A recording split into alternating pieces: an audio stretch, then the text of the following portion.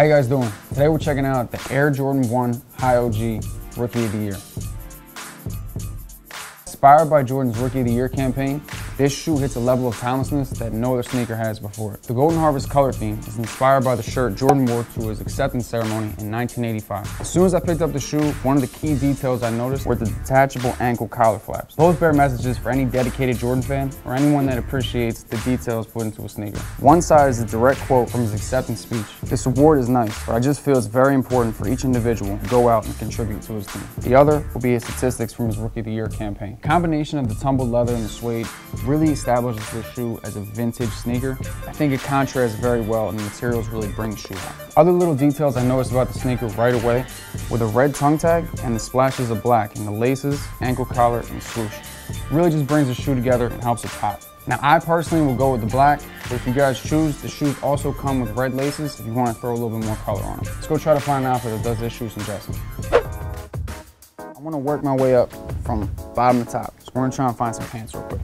Try not to have too many options, but I'm stuck between those and maybe a black denim. Made my decision. Jordan Cred Distressed Denim. Really can never go wrong with these. These are probably my favorite brand jeans. Now I am picking up on a lot of fall winter stuff in the store, so if you guys have not been here recently, you need to come down to the closest KicksUSA store, because you need to get right for winter. Don't want to be out there shivering, turn into a nice popsicle. I mean, there's really only one kind of popsicle.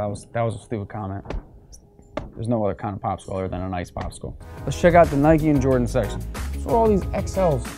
I'm a medium at best. Can I get a stick thing? The magic wand. I don't know what size that is though.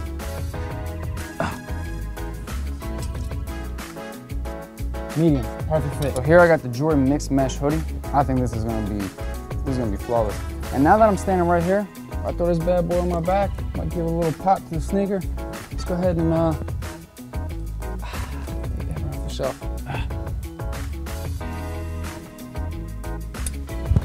I was on Ninja Warrior season 13.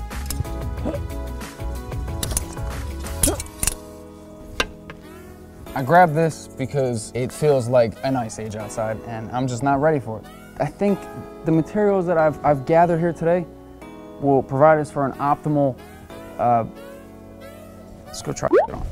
All right guys, so I just came out the back and I cannot lie, this is probably my favorite outfit that I put together on Kicks and Fits. I love all black and today I feel like nobody can stop me. I'll take the Dark Knight on his best day.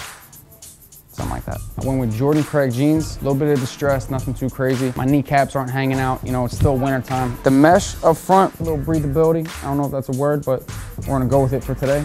Got the hood up top, in case I need to cover my head. And this jacket, this is $1 million jacket. This jacket will keep you warm in the worst night in Antarctica. I love this jacket. Want to add a little flavor?